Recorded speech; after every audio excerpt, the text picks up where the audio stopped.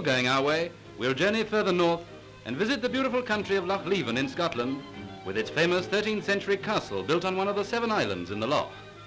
Though it was occasionally used as a royal residence, it was more often a prison, and it looks well suited for that purpose. If the gaunt grey walls of Lochleven could speak, they'd tell many a tale of breathless adventure. One of them would concern Mary Queen of Scots, who in 1567 was imprisoned in the Tower after her surrender at Carbery. With the help of one of her pages, she escaped a year later.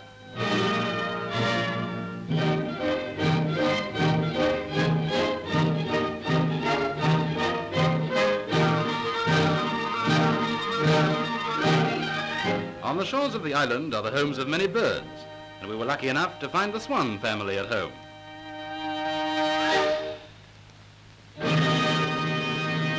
They say that Mrs. Swan, but shush, here's a man. Lochleven is fairly teeming with trout and anglers, and you know angling is a thirsty business.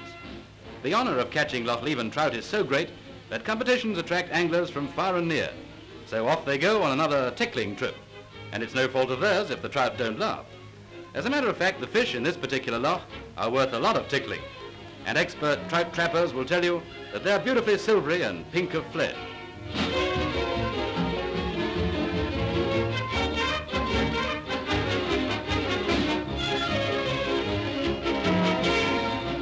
It's all done by kindness and a little patience, and if you've got a little imagination as well, that'll come in useful afterwards. Where imagination isn't much use,